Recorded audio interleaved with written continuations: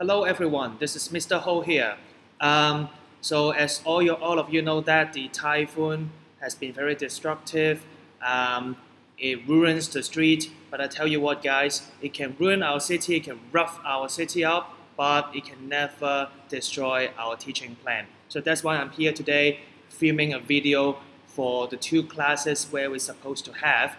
And hopefully you guys can go through this video and learn something, and probably I'm not going to talk about this anymore. So you guys please treat this video as a regular lesson. Just treat it as an innovative online lesson. And that's why I'm using English right now, okay? Now, let's get started. If you have your notes on your hand, the Redox Part 1, please go to page 20. Please go to page 20, all right? Now, if you don't have your notes at your hand, don't worry. I have attached a link on the description below where you can find part of the notes pertaining to the class today. All right, so you can pause the video and go download that video if you wish, and then you resume the lesson. All right. So let's get started. Page 20. Page 20. Now, before we talk about something called oxidizing agent and reducing agent. So remember that for oxidizing agent, it actually undergoes reduction. It undergoes reduction. Whereas on the other hand, reducing agent, they undergo reduction. Okay, it's kind of counterintuitive, but remember that agent is like a helper, so it helps something out. So an oxidizing agent helps others to undergo oxidation. That's why it's called oxidizing agent. And how does it help others to undergo oxidation? Well, it helps by undergo reduction itself. Okay, it helps others to undergo oxidation by undergoing reduction itself. Same idea applies to reducing agents. If you want to help others to undergo reduction, then you must undergo oxidation by itself, all right? So that's the idea. Now, we also talk about the properties. We can describe a reagent. If it is an oxidizing agent, then we say it has oxidizing properties, okay? It has oxidizing properties. So an oxidizing agent will have oxidizing property, okay? Just another name talking about very similar stuff, oxidizing property. So reducing agents will have reducing property, okay?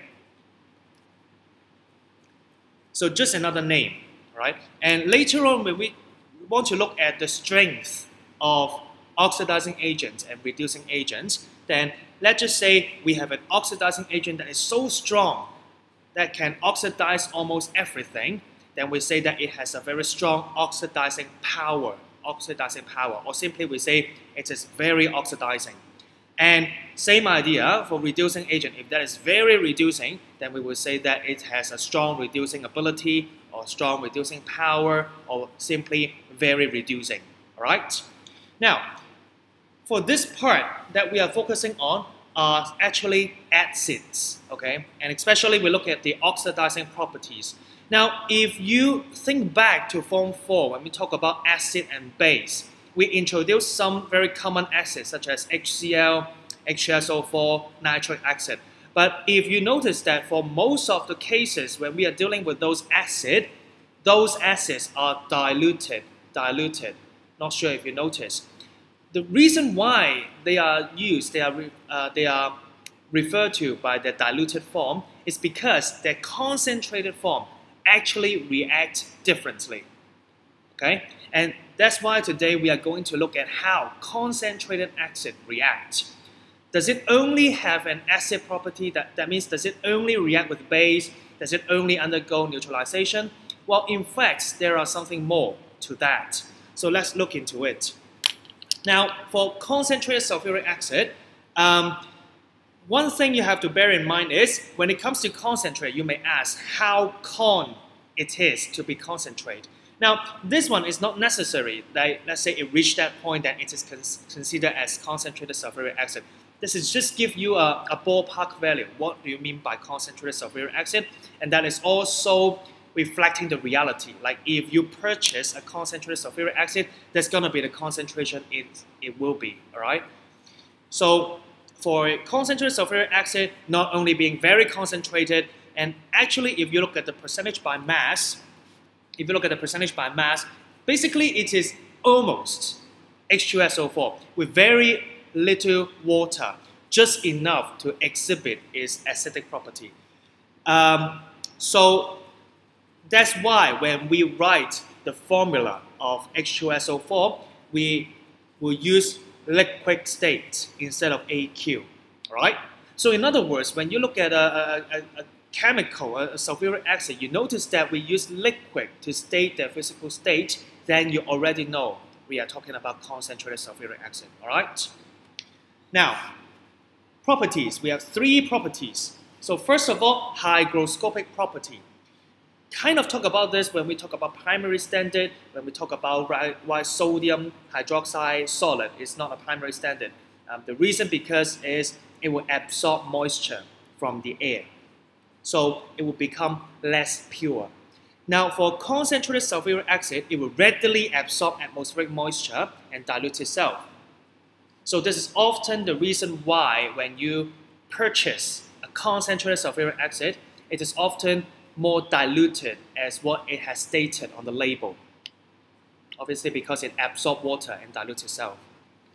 Now for dehydrating property. For dehydrating property, based on the name you can tell, it's about removing water. Now if you look at the definition, we said that it can remove water from a chemical compound. First of all, you may ask, this one I have to put it down on here. So you may ask, what is drying properties versus dehydrating property? Like for these 2 properties, looks like they are the same, right? Both of them are removing water. But what exactly is the difference? Well, the difference is that for drying properties, we are removing water that is not chemically joined to the compound. So for example, you have a sodium chloride solid, but it is wet, it's not dry enough. You haven't put it into an oven. So in that case, a drying agent may be useful. But dehydrating property, they do not remove water that is not chemically joined. In fact, it is even more powerful. It removes water that is chemically joined into the compound, right? It is part of the compound, usually covalently bond. And this dehydrating agent is breaking that bond down, changing it into water, and basically remove it from the compound via a chemical reaction, all right? So that is the difference. So we can put down drying properties, H2O removed it, is not chemically joined. Whereas this one, H2O removed it, is chemically joined. Alright? Or basically, you can tell is this one is a physical change. And this one is a chemical change. Right? Because this one, it really involves a chemical reaction, it really involves breaking some bonds, so this is more powerful as you can tell. Right, so going back to the sulfuric acid, if you look at this example, now if you have a sugar cube, a glucose like this, not necessarily glucose, could be most of the different sugar. If you have concentrated sulfuric acid, what it does is it will remove the water from it and ends up with elemental carbon and water. So you see this is how it removes water from the glucose. You see, it's not really water that is exists in the sugar, you can tell, right? But it simply breaks the bond and then they form water as the product, as one of the products, okay? So this is dehydrating property. When it comes to experiment, you can easily find videos related to the experiment in YouTube. Basically, when you add the sulfuric acid into the sugar, then with this reaction taking place, you expect a black solid coming out, which is basically carbon. And this one, because of the heat that is released, this is highly exothermic. Highly exothermic. That means it releases a lot of heat. Then, in fact, you will see some steam, some mist, white mist, which is actually steam because it's so hot in this reaction. Then you actually see some white mist, which is the water. And also you will expect this solid expand because, again, with a high temperature, the air trapped inside tends to expand rather like a bread dough, okay, but it's black in color. Okay? But don't try this at home, it's very dangerous. Now, for the third property, which is the most important one, is the oxidizing property. Concentrated sulfuric acid has a very, not really strong, but it has an oxidizing property, especially when heated. Okay, so hot concentrated sulfuric acid has an oxidizing property. That means it's an oxidizing agent. This is the ionic half equation for the for the reduction of concentrated sulfuric acid. Remember, concentrated sulfuric acid is an oxidizing agent. That means it undergoes reduction. As you can see here, sulfur in a sulfuric acid is positive 6, whereas this SO2 that it forms is actually positive 4. So this is a reduction, as you can tell. And if you look at the half equation, it produces this sulfur dioxide, and which is very important in the later part of the discussion because sulfur dioxide is an acidic gas as well as also a reducing agent. Okay, so let me put it down. This one, first of all, is an acidic gas, and secondly, it is a reducing agent. So later on we will talk about this too, acidic gas and reducing agent. It helps us to test for the presence of sulfur dioxide, okay, based on these two properties. Now, if you look at the reaction, if you look at some of the non-metals, these are just some example. You can see that because concentrated sulfuric acid, they are oxidizing agents. They basically oxidize the elements. So for carbon, it oxidizes into carbon dioxide. For sulfur, it oxidizes into sulfur dioxide. Okay. In both situations, they produce SO2 because if you look at the ionic half equation, SO2 should be produced. You can work out the ionic half equation for both oxidation and reduction by yourself. It should be a good practice. Okay. Now, we go to the opposite side. Now, this part is where the tedious stuff kicks in. Reaction between concentrated sulfuric acid and halides. Now, halides basically means X minus. So it basically means Cl minus, Br minus, I minus, etc. Okay. Usually we don't consider F minus for some reason. Okay. So for example, we have these very common sodium halides, and we look at the reaction. In fact, for chloride, bromide, and iodide, they have different reaction when it reacts with concentrated sulfuric acid. Now, for sodium chloride, in fact, they will react according to this equation, and it will produce HCl gas as the product, as one of the products.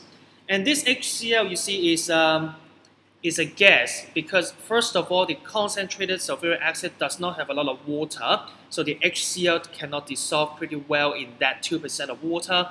And second of all, it is highly exothermic, so very properly the HCl will become a gas and kind of escape from the reaction mixture. Now, we will see steamy fume of HCl being produced, which is a very important observation. Now, if you want to further verify the identity of HCl gas, there is a very common test. This is to react this gas with ammonia gas. So how do we exactly do it? Now, if you look at this diagram, so we have the sodium chloride here, and then we add the sulfuric acid, and we also prepare a reagent bottle of concentrated ammonia solution. Now, for concentrated ammonia solution, it will produce a lot of ammonia vapor, right? But it is stoppered, so they are trapped here because ammonia is very volatile. Now, when the HCl steamy fume are produced, you open up the ammonia bottle, allowing the ammonia gas to flush out, and when the two gases interacting with each other, they will form ammonium chloride, which is an ionic compound, right? And an ionic compound tend to be solid. But since they are formed between the two gases, it turns out to look like a dense white fume. Okay, consists of ammonium chloride, some HCl, and ammonia. All right. So this is a verification test for the production of HCl gas. All right. So this is the reaction. Very simple. Now notice that this is not a redox reaction. If you're not sure, you can check the oxidation number. You realize that there is no change in oxidation number. All right. Now for bromide, the reaction is a little bit different because first of all, it is a redox reaction.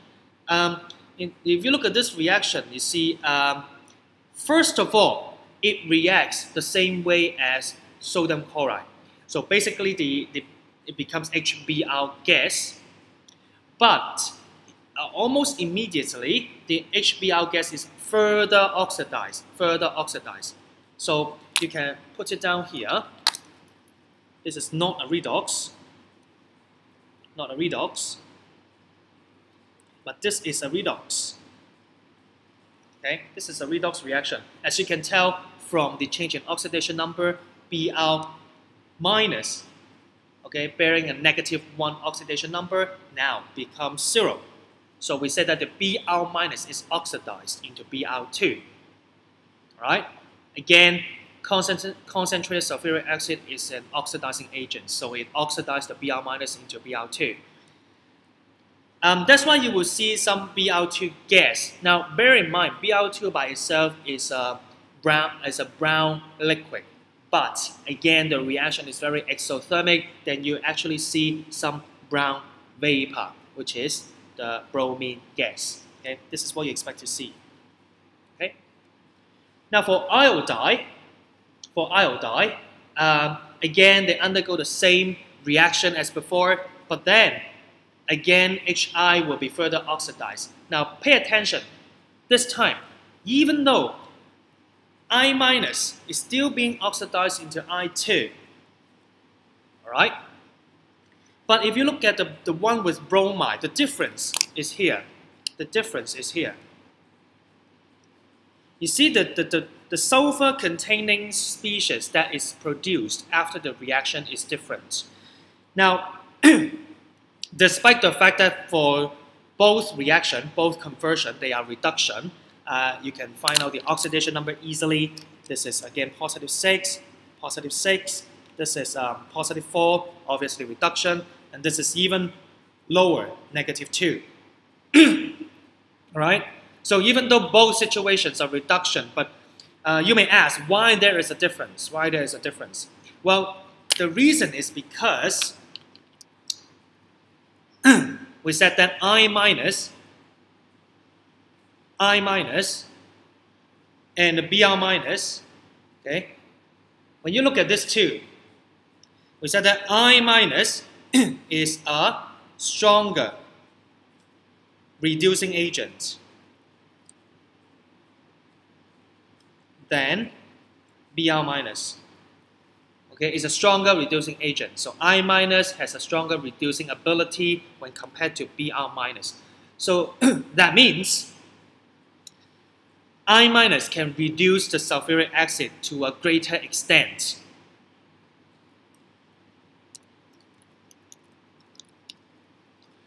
So I minus can reduce the sulfuric acid to a greater extent, not only to sulfur dioxide, but in fact I minus can further reduce the sulfur dioxide all the way to H2S, right?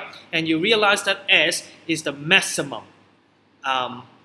is the lowest oxidation state sulfur can attain.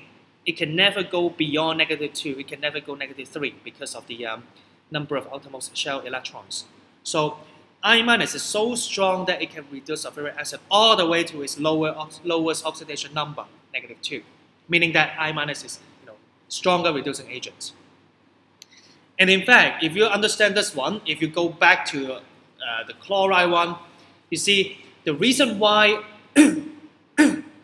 chloride, this is not a redox reaction, is because, excuse me,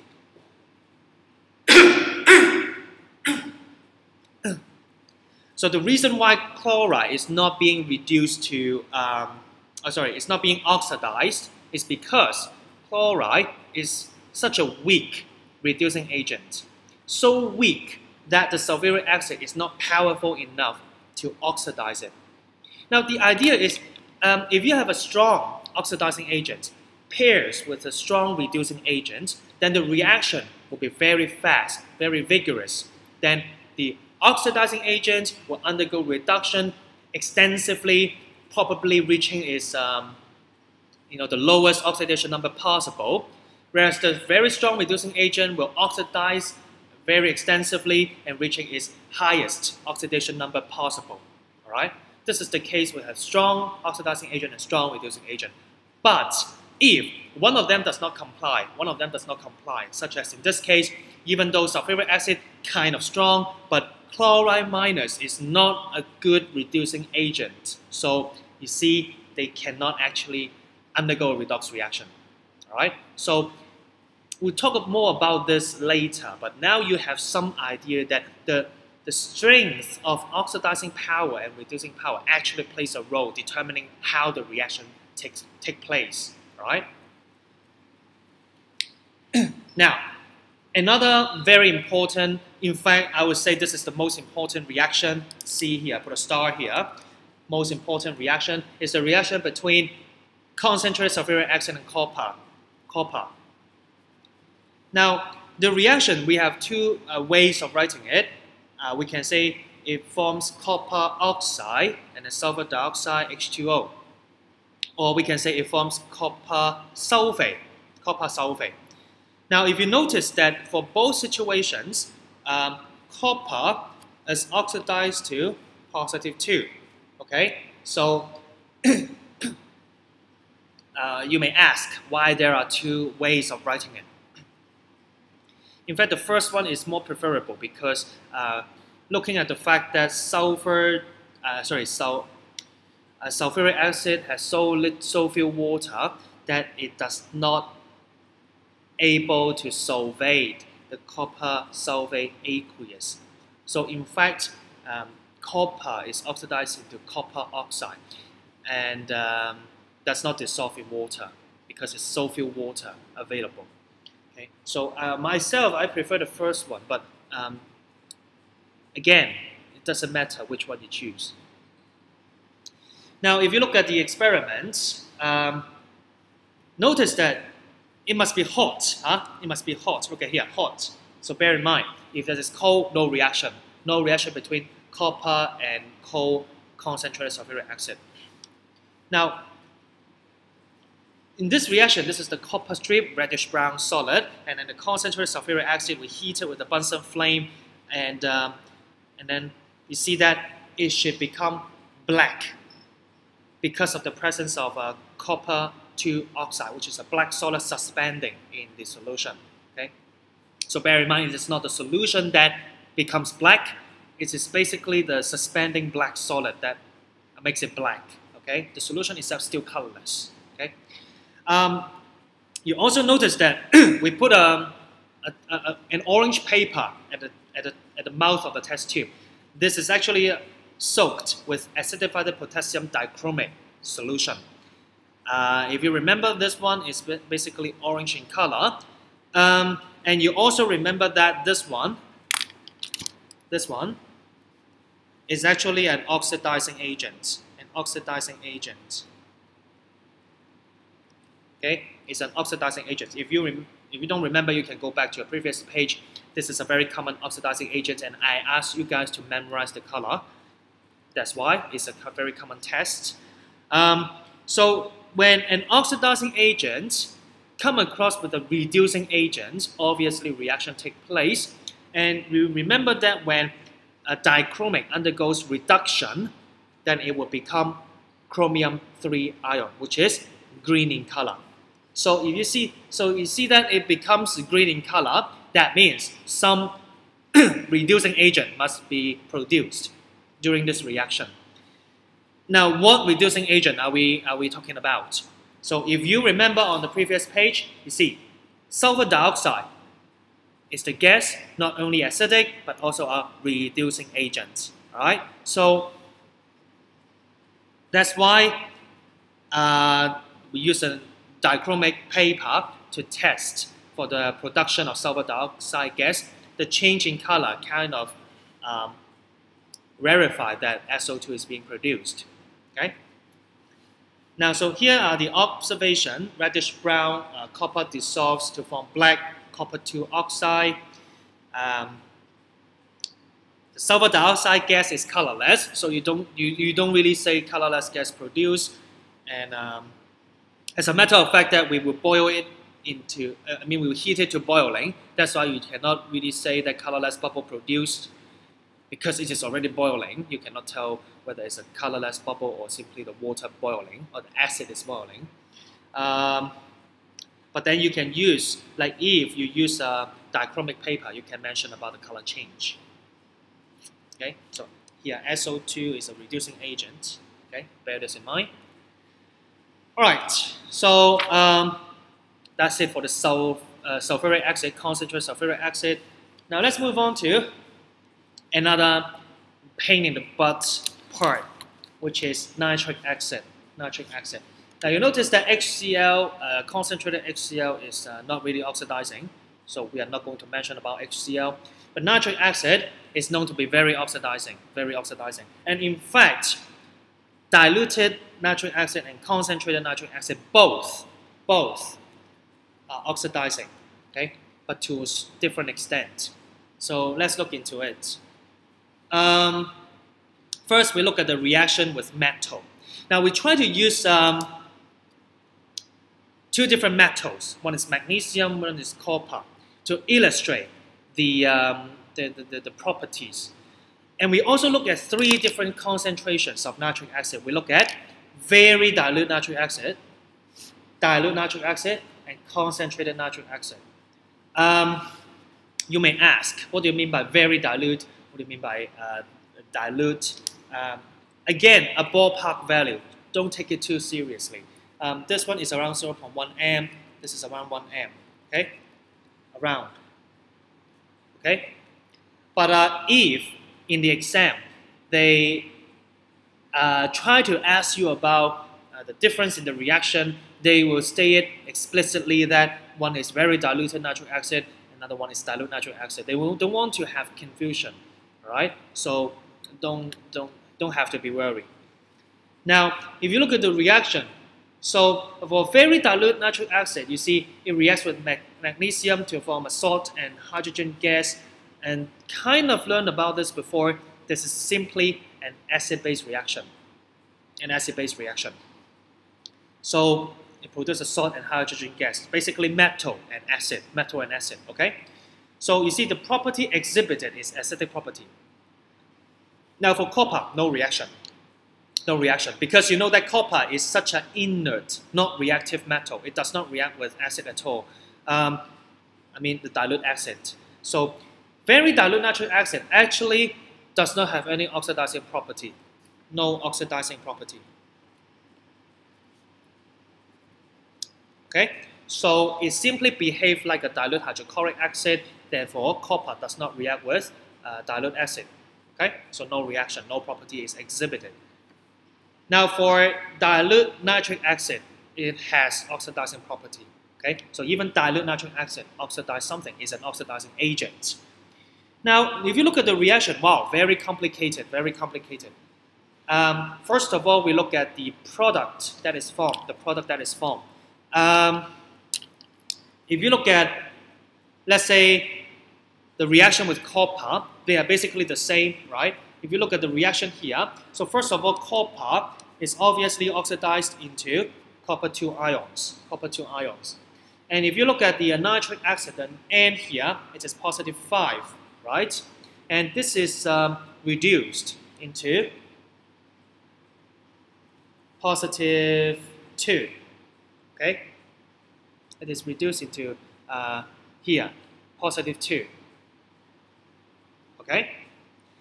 Bear in mind that this nitrate ion actually is not either oxidized or reduced, just a spectator ion, and also produce water, okay?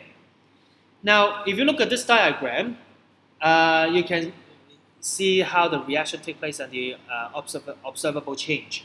With the dilute acid and copper, so first of all, you see some colorless bubble because of the nitrogen monoxide being produced, NO. This is NO gas. Now, nitrogen monoxide is not soluble in water, So that's why it forms colorless bubble. And you know that copper 2 nitrate should be blue in color. Why the solution turns blue? It is because the reaction produces copper 2 nitrate, which is blue in color. So you also notice the color change from colorless to blue. And at the top, you see there is a faint layer of gas. This is gas, okay? This is gas. Now, this is nitrogen dioxide, NO2, okay? Now, the idea goes like this. Nitrogen monoxide is a colorless gas, not soluble in water, so it will leave the water layer very quickly. But this NO2 is also susceptible to oxidation. That means NO gas, when it leaves the water layer, come across with the oxygen in the atmosphere, it will be further react and oxidize to form NO2. Okay? Can you see it clearly? Maybe I use the deeper blue color. So this is not balanced. If you want to balance, just put 2 and 2 here. The key is this one is colorless, but this one is brown. Okay? So that's why when the NO, nitrogen monoxide, leave the water layer, it oxidizes into brown nitrogen dioxide and therefore resulting in this brown layer of gas. Okay? Bear this in mind. This is NO2, not NO.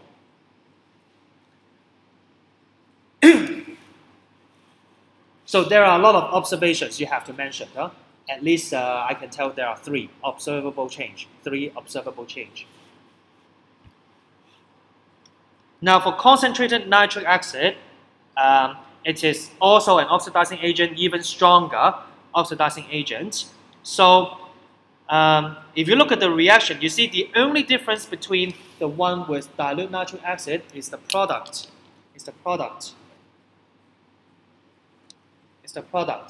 Can you see the difference?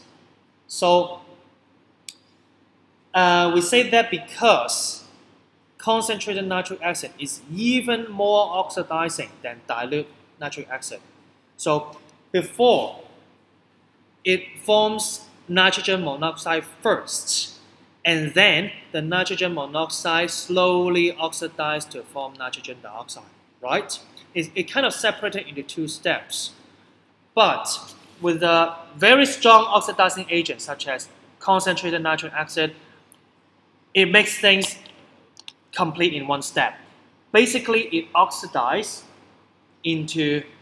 reduces into nitrogen dioxide right away. So you can tell is, in fact, once it produces nitrogen monoxide, it immediately oxidizes that nitrogen monoxide into NO2, even without the NO comes in contact with the oxygen. Okay? So I repeat, the nitric acid, once it undergoes reduction, it first gives you NO gas. But since concentrated nitric acid is so oxidizing that once the NO being produced, it is immediately oxidized into NO2. So that's why we use one chemical equations to show that it forms NO2 right away. Okay, right away. Okay. Now, if you check the oxidation number, this is positive 5, this is positive 4. Okay. Now, you may think, I'm not sure if you have this misconception, you may think, oh, if I look at the oxidation number, hey, dilute nitric acid, a positive 5 to a positive 2, like 3 electron transfer. Here, positive 5 to positive 4, only like 1 electron transfer. So does it mean that dilute nitric acid is a stronger oxidizing agent than concentrated one? No, we don't talk about it like this. How many electron transfer does not relate to how strong it is. Bear this in mind. So it could be just 1 electron transfer, but still being very, very strong oxidizing agent. An example would be like potassium. Potassium, you can tell, is a very, very strong reducing agent because it loses that electron very readily, right? So, but you won't say that potassium, oh, only 1 electron transfer, so kind of weak. No, you don't talk about this. It's 2 different stories. The amount of electron transfer depending on the outermost shell electron. How much electron does it require to achieve an octet structure? As to the oxidizing power and stuff,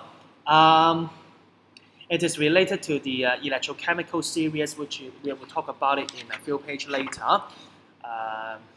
It's kind of experimentally determined. So anyway, there is no relationship, all right? Just have to sort this out before you, stir up confusions. Go to the diagram here. Now you can tell the reaction immediately produces very dense brown film on the top of the solution because it produces NO2 gas right away. So should be much more browner than the one with dilute nitric acid. Okay. Okay, so down here is kind of some summary of what we have talked about. So you see dilute and concentrated nitric acid, they react similarly, except the concentrated nitric acid reacts much faster because of being a stronger oxidizing agent, and also because of the higher concentration, it has a greater frequency of collision, right? So, and it also produces NO2 directly.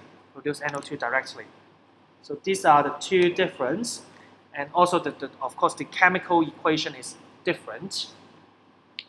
When it comes to observation, they actually have very similar observation.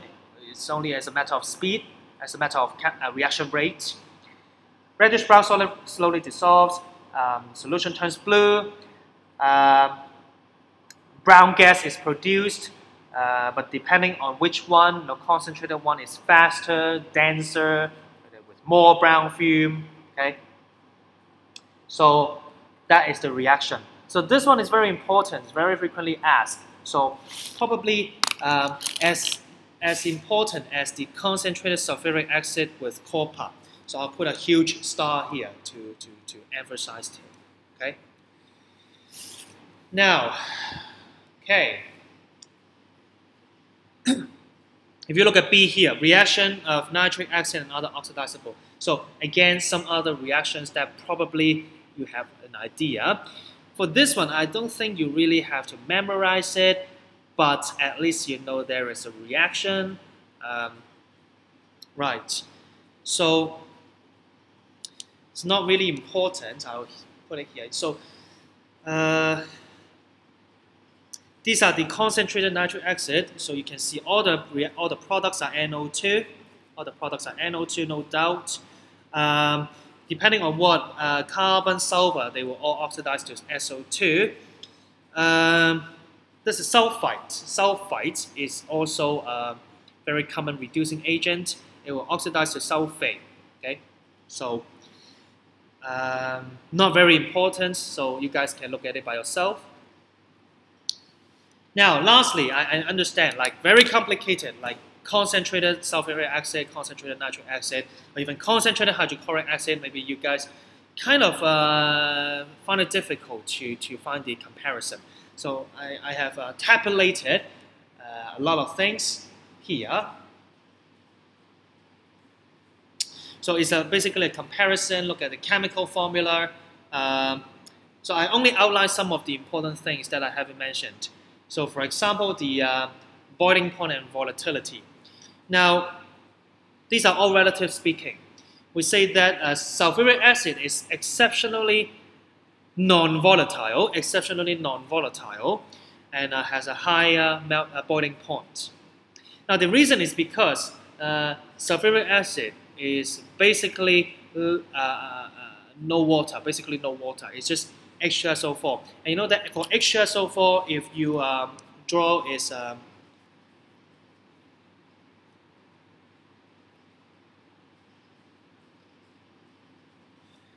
a structure, in fact, it can form extensive hydrogen bond. Right, with these two hydroxyl groups, all right, it can form extensive hydrogen bond. So that means it has a very high boiling point and unlikely to become gas. So that is the reason why when compared to the two other acids. Observation when standing in air, because this is not volatile, so sulfuric acid does not really, it will absorb water because remember it has a hygroscopic property. It will absorb water and dilute itself, but you don't really see an observation. But for the remaining two, HCl, because it is highly volatile, the HCl gas, when it's formed, you can see some steamy mist. Okay. For nitric acid, there will even be some reddish brown film because the nitric acid may react with the air. It's such a strong oxidizing agent, so it may react. It may oxidize some of the things in the air, so that it will become NO2. Okay. Decomposition by light, it is the only case for nitric acid, and that's why nitric acid should be stored in a brown reagent bottle. Okay. It was asked before in the certificate level. Not sure about DSC though. Property other than being acidic, you see hydrochloric acid, even concentrated one, only exhibit acidic property. Sulfuric acid, bunch of different properties. Nitric acid, mostly oxidizing. Now here, it was kind of mentioned in Form 4, but not in detail. It's about the corrosive nature, like what properties of the acid contribute to the corrosive nature. Now, corrosive means it damages. It damages our skin, it damages the floor, damages object. But what properties accounts for its damage? Now, for hydrochloric acid, it is simply because of the high concentration of H+. But for sulfuric acid, it is most related to the dehydrating and oxidizing property. Dehydrating property, they remove water from the compound of the cell of our skin. Therefore, it damages our skin when it touches on us, on the skin, of course. Nitric acid, oxidizing. So oxidizing, they basically damage, again, our body tissue, okay, by a chemical reaction. Reduction half equation, you can read it yourself. Reaction with copper, we often compare. Bear this in mind. Reaction with copper for this one, it requires heating. Requires heating, otherwise no reaction, okay? So that's it for the very hardcore content. Like you really have to go over it yourself a couple of times, do some practice, and try to be more familiar with it, okay? Now I will pause this video right now, because it's getting lengthy. On the next part, perhaps you guys may need to take a break, go through the things that I've discussed. And for the next video, we will look at the two practice questions on 24 and 25. Okay? So I'll pause it here for a while.